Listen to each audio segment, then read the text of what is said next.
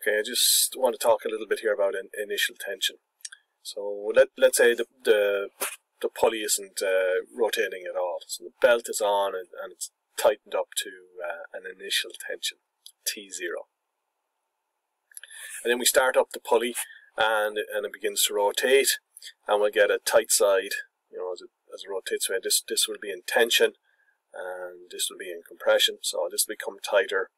So this tension here will increase a bit. So the tension T1 will be our initial tension plus some change in tension. Okay, and on the slack side, the tension T2 will be our initial tension minus a little bit. Okay, so whatever we add on here, we have to subtract here. Okay, so if I rearrange this, then I get that change in tension is what we started at to what we end up with. And on this side, it should also be equal to what we started with to what we end up with on the slack side.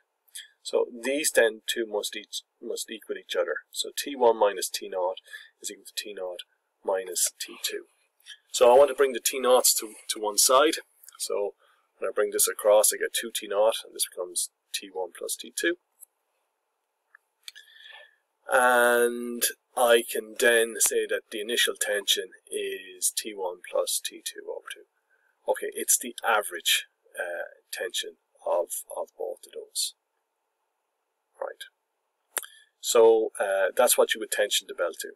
Generally, this is the maximum tension that you can get, and this will be determined then by this guy.